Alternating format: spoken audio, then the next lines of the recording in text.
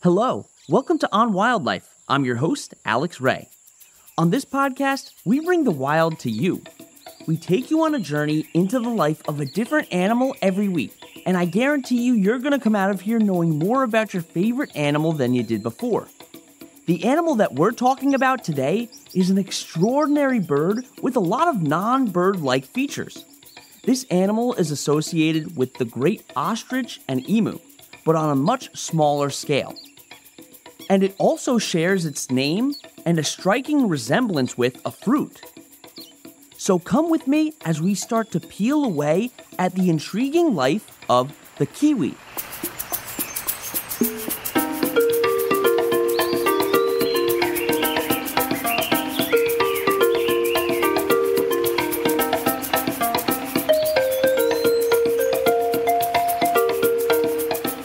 Kiwis are endemic to New Zealand.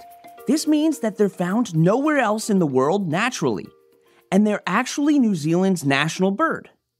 They belong to the genus Apteryx, and in ancient Greek, this means without wings. Now, even though they do have wings, they aren't able to fly. They just don't have the structures that other birds have that help them fly. For example, they don't have an elongated breastbone, also known as a keel. In birds that can fly, the keel anchors wing muscles and helps keep them oxygenated for long flights. Their wings are also incredibly small in proportion to the rest of their bodies. Think about an airplane with really small wings. It's not going to be able to get off the ground. And most birds have hollow bones, but kiwis actually have bone marrow just like us and other mammals. Another feature that helps birds fly is their feathers. But kiwi feathers are long and skinny. They look more like strands of hair, which is definitely not going to help them with flight. They belong to the ratite group, along with ostriches, emus, rheas, and cassowaries. And what do all of these birds have in common? They're all flightless. The kiwi is different from the others in this group, though, because all of these other flightless birds are large and long-necked. Kiwis can only get up to 2 feet tall and weigh about 7 pounds, so they're roughly the size of a chicken. There are 5 species of kiwi: the brown kiwi, great spotted kiwi, little spotted kiwi, roe, and tokoika. And most of them have unique characteristics that can help us determine which species is which. The brown kiwi is probably the one you're picturing in your head. They're the most common species, and they live the closest to where humans are. The great spotted kiwi is the largest species, and their habitats are usually high up in the mountains. This is a really harsh environment that not a lot of other animals like to live in, which means less animals trying to eat them. The little spotted kiwi is the smallest species. They're the most vulnerable to predation, and they're the only species that's extinct on the main islands of New Zealand. The roe is the rarest kiwi species, and they only have one population left in the wild. One of the main reasons for this is that they only lay 1 egg per year. And finally, the tokoika. They're very similar to the brown kiwi, and a lot of people say they're just a subspecies of brown kiwis because of their similarities. All the species of kiwi look pretty similar. They all have brown feathers that look more like hair that cover their whole body. They're kind of pear-shaped, and because their wings are so small, they kind of just blend into the rest of their body. And they have pretty long legs and beaks compared to the rest of their body. What do you think is a benefit to having a long beak? While you think about it, let's take a quick break.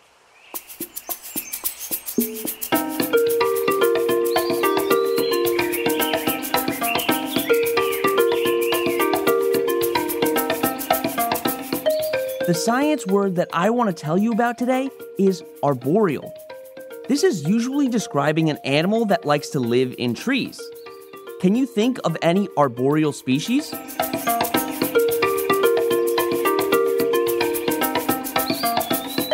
Okay, so we were just talking about how kiwis have really long beaks. The beaks are pretty flexible too. And if you guessed that they help kiwis eat, then you'd be right. Kiwis have a varied diet. You can find them eating small invertebrates like insects, fruit, seeds, amphibians, and even some small fish. Because their beak is so long and thin, it helps them get into those tiny nooks and crannies where their prey might be hiding out. Not only that, but on the tip of their beaks, they have specialized sensory pads that can feel vibrations. So without even needing to see where their prey is, they can find it using their beaks. Because of this unique feature, kiwis are classified as probe foraging birds. If you look closely, you'll see that kiwi beaks are unique to other birds in another way too. Every other bird in the world has nostrils at the base of their beak, close to their face. Kiwis are the only bird that has nostrils on the tip of their beak. And this allows for an extra great sense of smell when looking for food and when watching out for predators. If you listen to past episodes that we've done about birds, you may remember that most birds don't have much better of a sense of smell than us, aside from a few exceptions.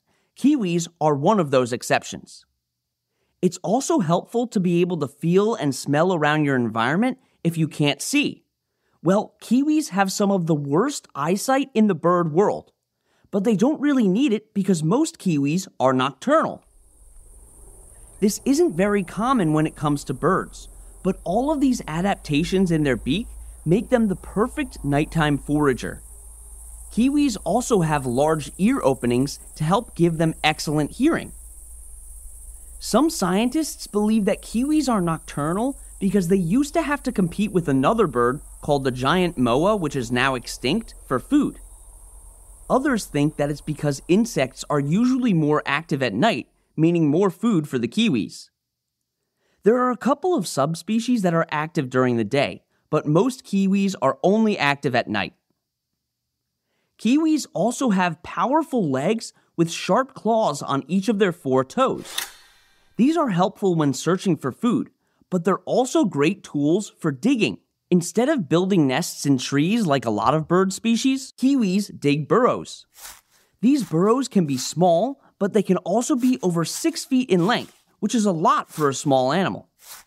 Each individual can have around 50 burrows in their territory, and they're a great way to hide from predators. They can't fly away, so they run into a burrow if they feel threatened.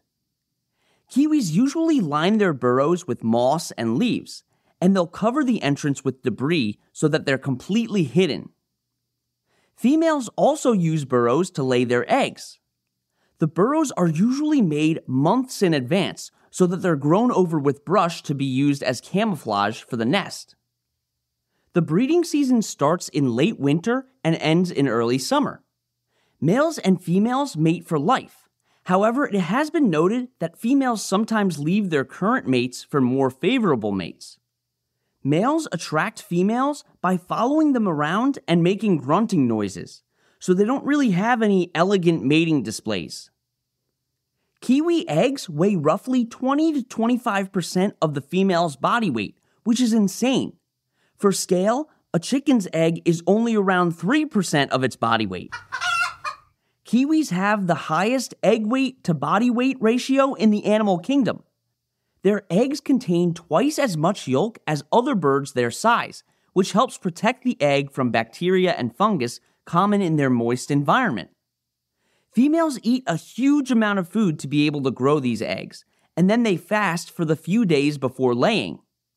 But how did they evolve to have eggs this big? Kiwi ancestors used to be much larger than modern-day kiwis.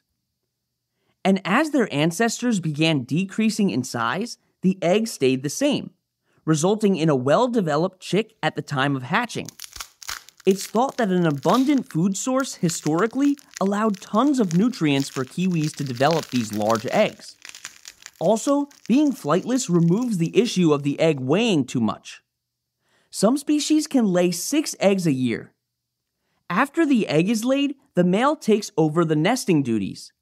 Incubation is between 75 and 85 days. And unlike other birds, they don't turn their eggs. In most other bird species, the chicks have something called an egg tooth, which helps them break out of the egg when they're first ready to hatch. Kiwis don't have this, so they have to use their strong legs to kick themselves out. Kiwis are also precocial. This means that the chicks are relatively independent from birth and can feed themselves right after they hatch. And the large yolk acts as an initial food source after hatching. Eventually, the young kiwi leaves the burrow with the father and begins hunting for food. And they can stay with dad for up to 20 days before going off on their own. Unfortunately, only 5% of chicks reach adulthood. This is another reason why kiwi populations are in trouble. We'll talk more about this and some other interesting facts right after the break.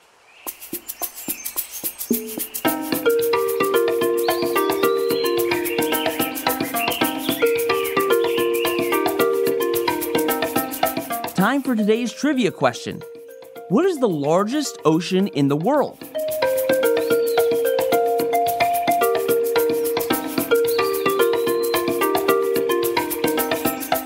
The answer is the Pacific Ocean. It holds 187 quintillion gallons of water. That's 187 with 18 zeros at the end of it.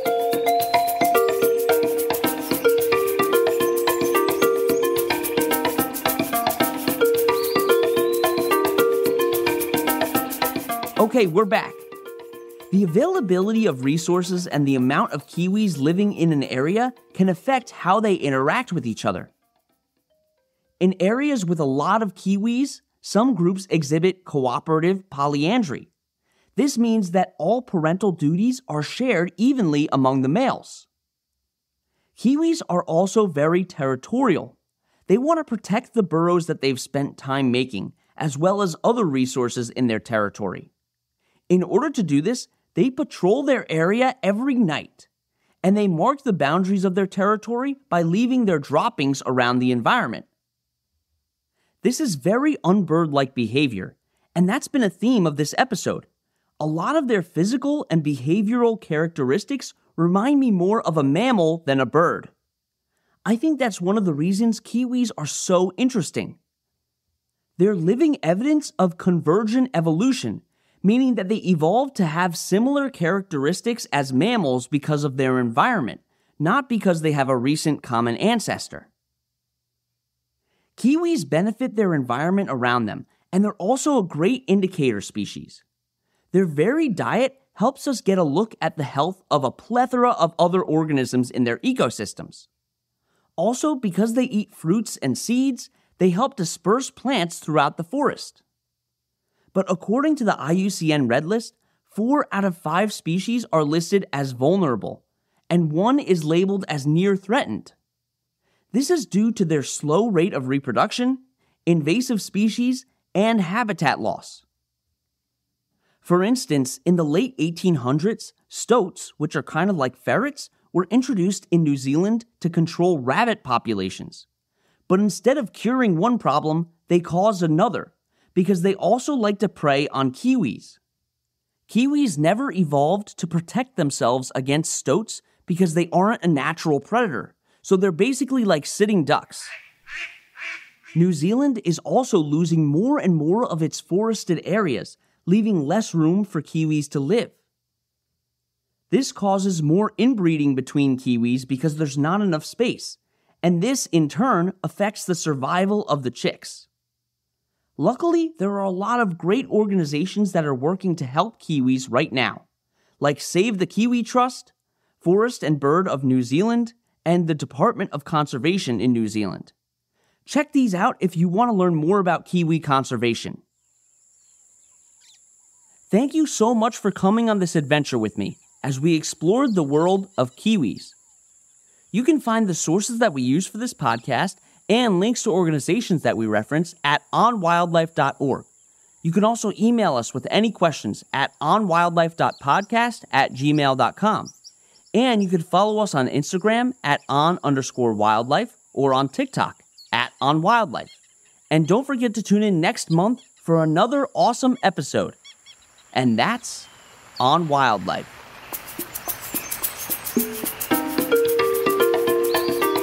You've been listening to On Wildlife with Alex Ray. On Wildlife provides general educational information on various topics as a public service, which should not be construed as professional, financial, real estate, tax, or legal advice.